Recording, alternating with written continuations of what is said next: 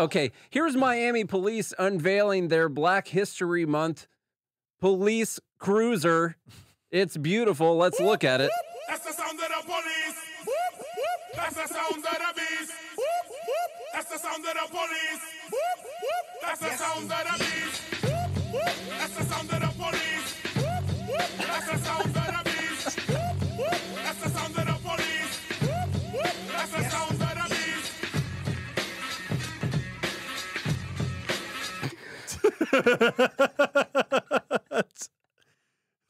This is like something Michael Scott would do. This can't be real. This is like absolute 100% Michael Scott vibes right now. They For have Black History Month. Oh my god. They have the continent of Africa outlined on there. What is happening? This is if Michael Scott became mayor. Oh, the music does make it better. It is. What's Yeah, they got the continent of Africa. People need to be seeing the video of this. This is incredible. Oh gosh. That is so good. That's one more time on that. Where did you find this? That's the sound of the beast. That's the sound of the police. That's the sound of the beast. That's the sound of the police. Oh, we gotta get that guy walking again. That's the white. Yeah, the white guy. The white guy. He's like, we did it, guys. We solved racism. That's it. We got it. This is gonna fix it. Problem solved. No, that's the music that's on the video, the Twitter video. That's the one I think it's probably that a Twitter video making fun of it, but it's amazing. I love it. There were a couple great responses. I just have to add in for the dumb bleep here. This person they said, and what if you're not watching? This is a person wearing like a KKK outfit. That's very colorful. Only it's like African garb donned KKK outfit. It's like a bunch of African flags. Basically, what's going on? It's pretty sweet. Oh, maybe there we go. And then this person said, next up, the Jewish History Month Bright Line Train. Oh my god. Oh god. It's all fake. It's all just gestures. That's all it is. It's all these fake gestures, just virtue. That's signaling. Daisy said in Nate's group, which you can go. Nate's group. You can get into Nate's group by going to joingml.com. She posted a picture of Nancy and said it's giving Nancy vibes. That's exactly what they're doing. It's the take the knee, yeah. Yeah.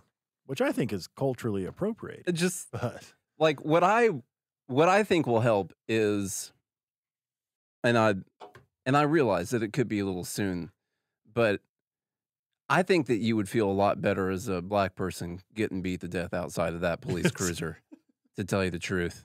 I think that would. You think that would help if it were in the video, though?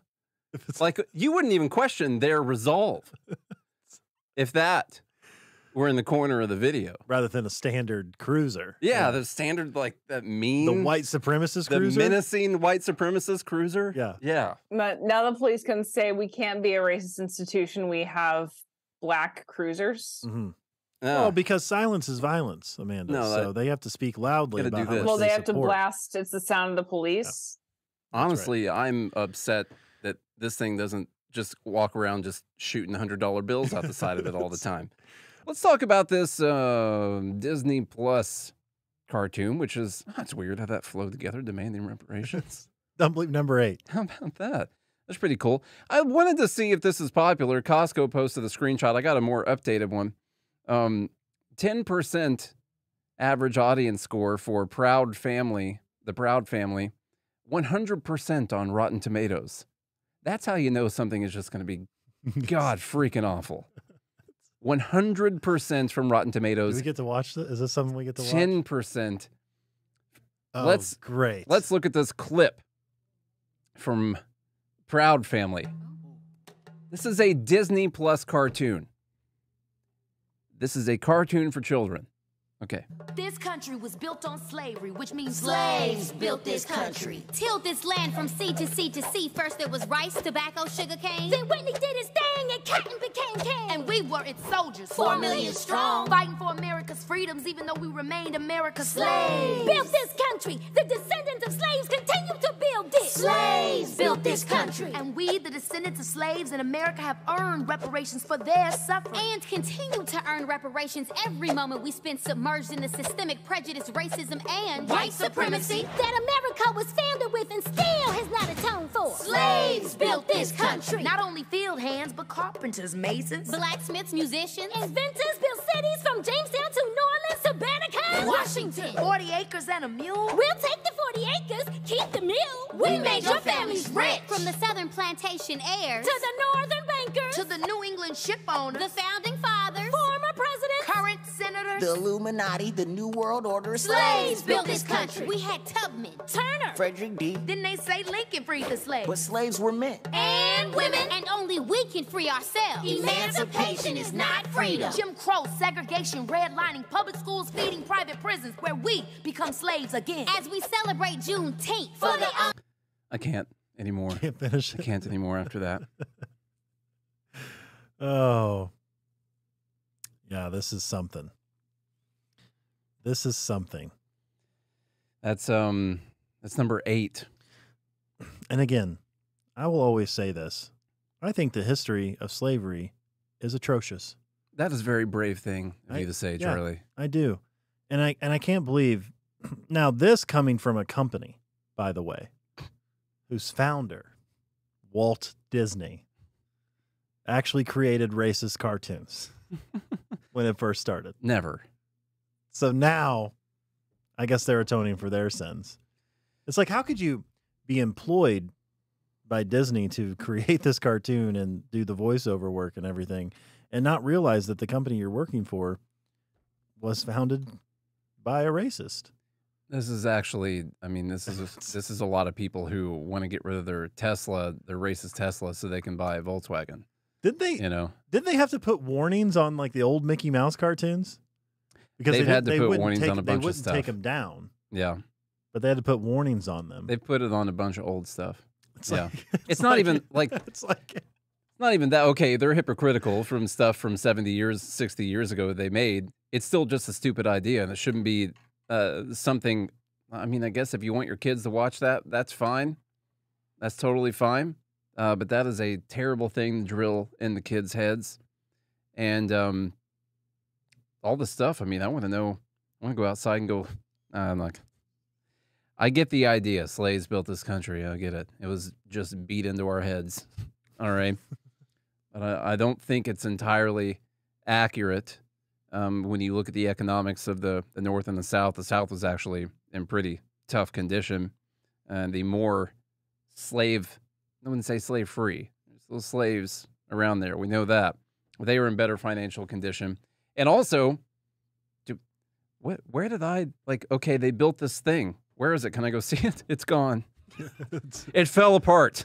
Okay. It rotted. It's gone. Yeah. So I don't give 2 shits about it. All right. I'm sorry. I don't. All right. Next thing. It is disgusting that we're doing this to kids. Aaron Reed says, we told you this would happen. They're going after Obergefell, gay marriage, and gay parents in Oklahoma. You didn't think this would stop at trans people, did you? There's a little picture of a baby foot, committed some kind of baby foot crime. It's a slippery slope. Getting foot printed. An Oklahoma judge just transferred. Here's the headline. We're going to need like a flow chart to go over this one, okay? I'm going to warn you. An Oklahoma judge just transferred a lesbian mom's parental rights to her son's sperm donor. What? I know what you're thinking. This is overturning. What? This is overturning a Obergefell. Just for sure. Transferred a lesbian mom's parental rights to her son's sperm donor. No, read that again. I still didn't get it.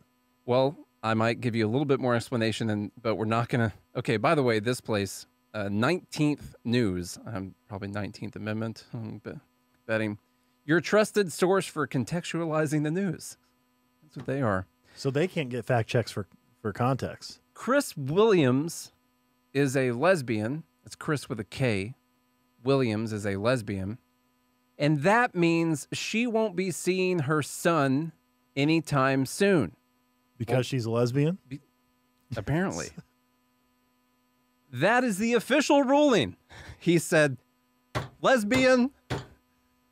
I'm sorry, the judge was a woman. On Monday, Oklahoma County District Judge Lynn McGuire ruled that Williams had failed to adopt her son and had forfeited her parenting rights to his sperm donor, the son, which I don't know how inconsiderate these people can be, but I don't know if their son is officially declared being a male.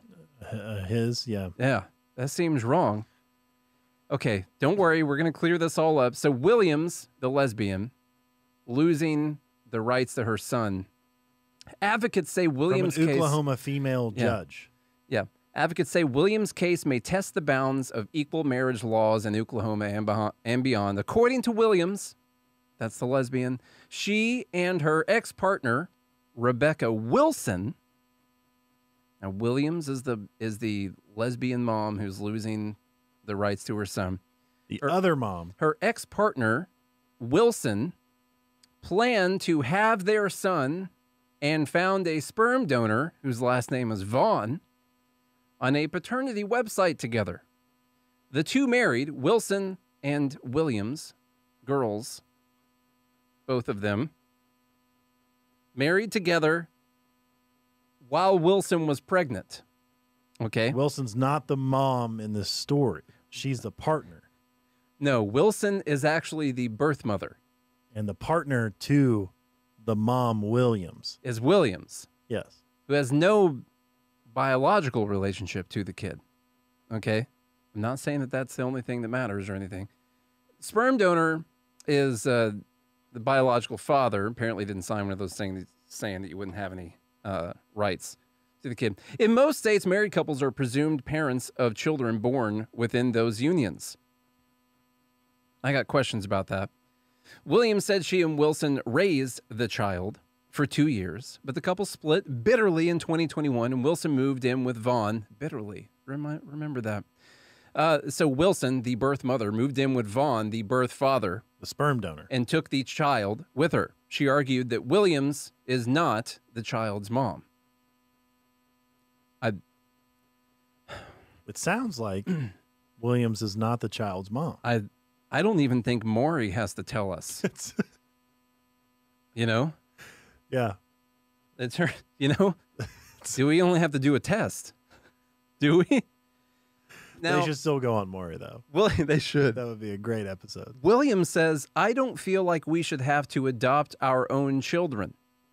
Now, Williams is the person who married a woman who was pregnant and then divorced the woman who had the baby and left to go be with the biological father.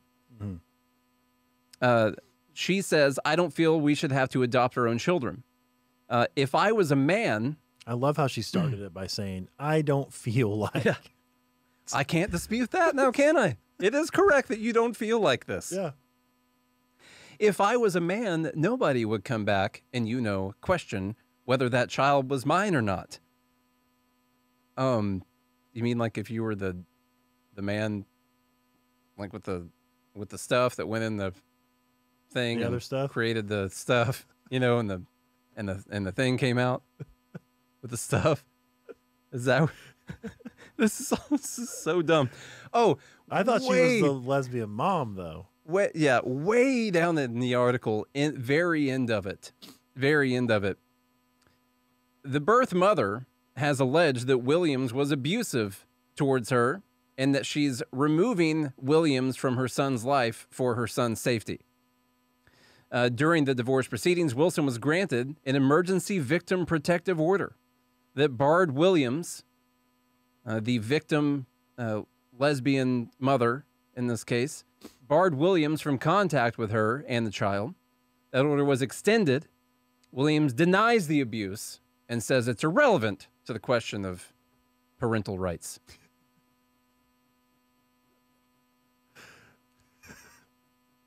Let's move on. They're coming for it all. This is still number 7. That's the biggest thing. The biggest thing is that means they're coming for gay marriage itself. Yeah. I don't know if you heard that, but that's what that explanation They're was. overturning it all. And this is coming from a news source that is known for their unbiased contextualizing reporting. They contextualize things like no other. Oh. Transferred lesbian mom's parental rights to her son's sperm. Okay. We're gonna stay with the family here for a second. For number 7, real quick though. That was like real quick. the hardest, dumbest thing we've ever had to go through. All right. This is from the New York Post. Death of shot Clinton aide with Epstein ties found tied to a tree, ruled suicide despite no gun at the scene. That's awesome. The mysterious death of an aide to President Bill Clinton with ties to Jeffrey Epstein has been officially ruled a suicide, despite there being no sign of a weapon near the body. Mark Middleton, 59, who served in the Clinton White House in the 1990s, was found dead on Heifer Ranch in Perryville, Arkansas, on May 2nd in 2022. Almost 1 year after Middleton's death, a police report obtained by the outlet this week revealed that the Little Rock businessman was discovered with a gunshot wound to the chest and an extension cord tying his neck to a tree. That's not funny for the guy. No. Okay. But they ruled this a suicide. Well, I know what happened. This guy was so depressed. Mm-hmm. He shot himself in the chest. And when he didn't die after like 15 minutes, he's like, well, that didn't do it. Let me get this electrical cord and tie myself to a tree. He went to a completely different location because they couldn't find a gun anywhere around there. Left the gun, or he took it and he threw it in a lake or something like that. And then, hung himself with an extension cord. Notably, Lawson's account, the deputy, Lawson, from the Perry County Sheriff's Department, his account includes that while officers located a gun case and 3 boxes of buckshot in Middleton's BMW SUV, there was no weapon in sight. Though the father of 2 worked for his family's HVAC business in the years before his death, he previously enjoyed a high-flying lifestyle as special advisor to Clinton and assistant to his chief of staff. Middleton notably signed late pedophile Epstein into the White House 7 of the 17 times he visited the residence. He also reported to have flown on Epstein's infamous Lolita Express jet. What a tragic. Matt's got a good idea. He tied the gun season. to a bunch of balloons, and then he took it down, and then the balloon got shot down by a missile. Mm-hmm. Now that makes sense. Okay, there you go. Some raccoons helped him up there. Maybe raccoons grabbed the gun and ran off with it. I'm telling you, man, those things are bandits. I might be the first to say it here. Middleton didn't kill himself. Yeah, probably very first to say that. How many people have died that have been tied to the Clintons? It's too many, dude. Did you ever watch House of Cards? It's kind of crazy. Did you watch House of Cards? I got through, I think, some of season 2, like first and second season. It's good. Yeah. It's definitely written about the Clintons, but I hated. It's like the basis. It's not about the Clintons, but it's about the Clintons. It's about the Clintons. You don't want to say that. No. We're not saying that either, by the way. And by the way, neither one of us are suicidal. Not any more than usual. How many people close to the Clintons have to die of suicide before something happens? You should ask ChatGPT. How crazy is this? I mean, how many people has it been now? At least 5 or 6. Yeah. It can't be a coincidence at this point. You know, what's funny is I knew that we would get to this, and I thought about researching this earlier, and I forgot to do it. I was like, I bet it's going to get to how many people have died that were close to the Clintons. Here's number 1. That was number 0. So now we're the number 1. Did you hear there's a war? There's a war going on. I think so, yeah. Did you hear about that stuff? Yeah. Oh, we accidentally skipped ahead. There's a few parts to this, okay? First off, we'll go from Ed Krasenstein. Ed Krasenstein. Do you want to read this one, Chuck, or you want me to do it? Sure. Okay, go ahead. So, Trump hid in an underground bunker while Americans protested in the streets. President Biden flew into the middle of a war in Kyiv, Ukraine on President's Day and walked the streets as air raid sirens blared. If you can call that walking. We'll talk about the air raid sirens. One man stands for world freedom and peace, while the other stood only for his narcissistic self. No, I mean, I think Trump is a narcissist. That's for sure. Sure. So is Biden. Yeah. Yeah. Two narcissists going at each other there. So statistically, there's a very high statistical chance that if you get to that point, you are a narcissist or a psychopath or something like that. Like it's not easy for good people to make it to that point. Most of the time, the good people end up suiciding themselves on the way there, like that Clinton aide, you know. Not saying he was a good person. Okay, let's talk about the air raid thing. When he was there on President's Day, he walks out and there are air raid sirens going off, Charlie. Mm-hmm. And that's just how brave the president is. That even as Ukraine was sounding its air raid sirens, meaning they thought there was an imminent bombing attack from Russia. Missile attack from Russia. He just walked out there like nothing was going on. He didn't care. He's got his aviators on. Who cares? Like he was walking on water almost. To be honest, he probably had no clue what was going on. He was walking to a little dot he was supposed to go stand at. That was about it. But here's what that sounded. Probably couldn't even hear the sirens. Here's what that sounded like.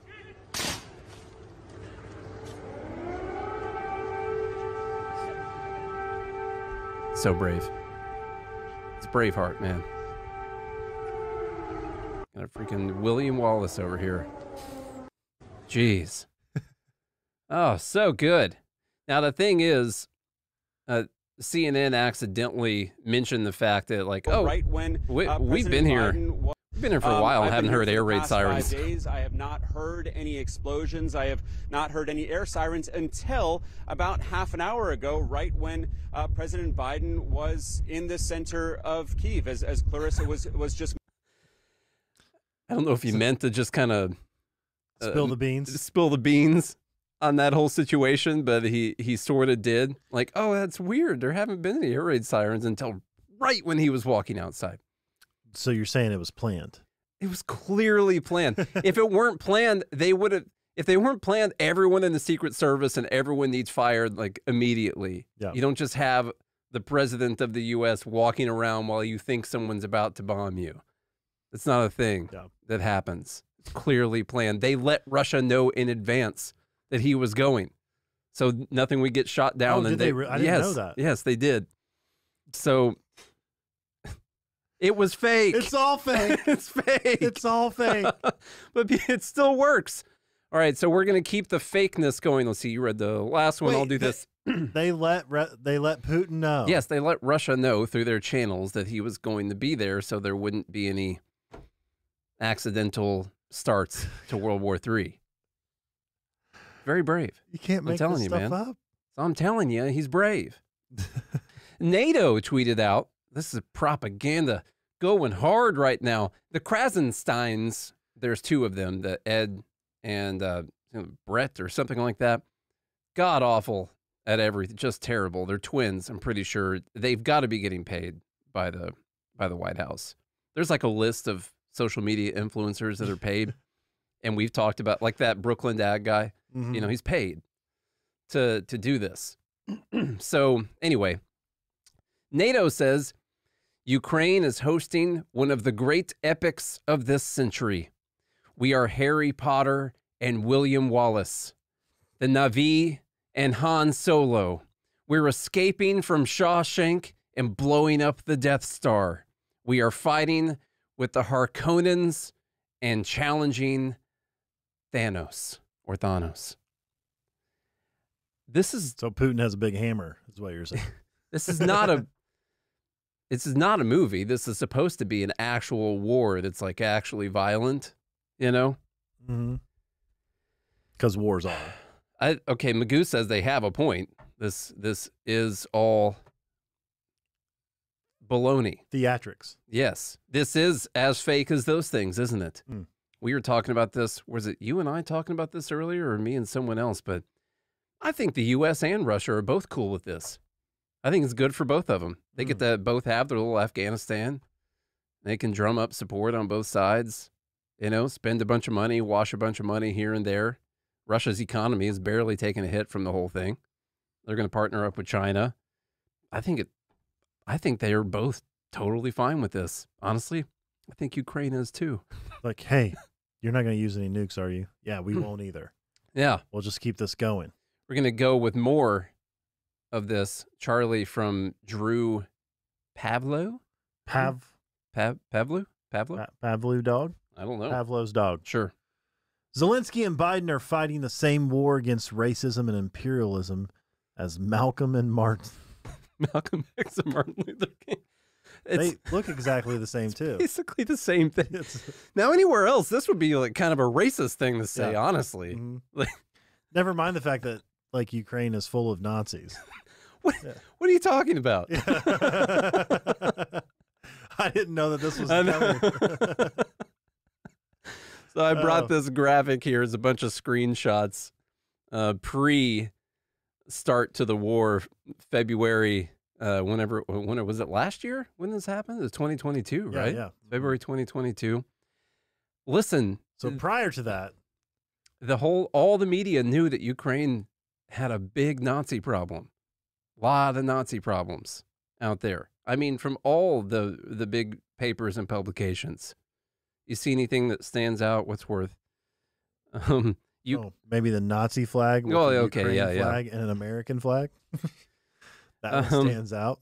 Far-right extremists in Ukrainian military bragged about Canadian training. Let's see, from BBC, Ukraine underplays role of far-right in conflict. Here's FBI, neo-Nazi militia trained by U.S. military in Ukraine, now training U.S. white supremacists. Great. Yeah. That's good stuff. Mm-hmm.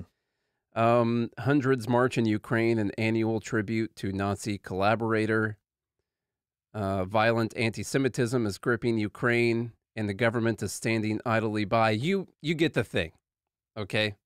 And they're also comparing this to a fight against racism and imperialism. Mm-hmm. That's pretty crazy. And then on top of that, we'll throw in one more. This is all Ukraine-Russia propaganda, and we got to get scooting. I know it's my fault. Okay. This guy deleted this tweet, but you can go ahead. All right, Jason J. Smart. Boycott New York Rangers Russian goalie Igor. Are they all named Igor? I'm sorry. Apologies to everyone out there listening that's named Igor. It's like John in Russia. Okay, I got you. Igor and Igor. I get you. Yeah. Shesterkin has a giant Russian army Z on his face mask. I have read the explanation that it is sideways. It's a sideways N. But let's be honest, it's a Z, which shows support for the Russian war effort. Disgusting. It's literally a sideways N. The top of his helmet says NYR on the top of his helmet, but it's sideways, so it looks like a Z. This guy's serious about this. I went through his Twitter Z page. for Zelensky. It's Z. That's what it is. Yeah. Okay. Yeah, he's Russian, but he supports Ukraine. Z for Zelensky. Yeah. I got you. Okay. Well, that tweet is gone, but thanks to, I believe, Costco for sending over the screenshot of that. It was worth it.